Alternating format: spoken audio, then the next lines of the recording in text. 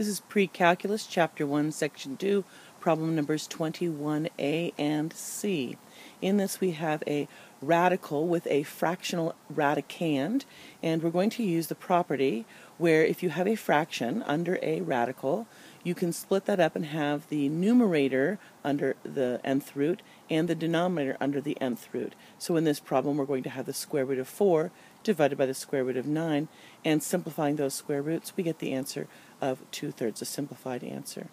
The part B, we've got the sixth root of 1/64, and the same idea, we've got a fractional radicand, so we're going to split that up, numerator and denominator, and the sixth root of 1 is 1, and the sixth root of 64 is 2, and so we end up with 1/2.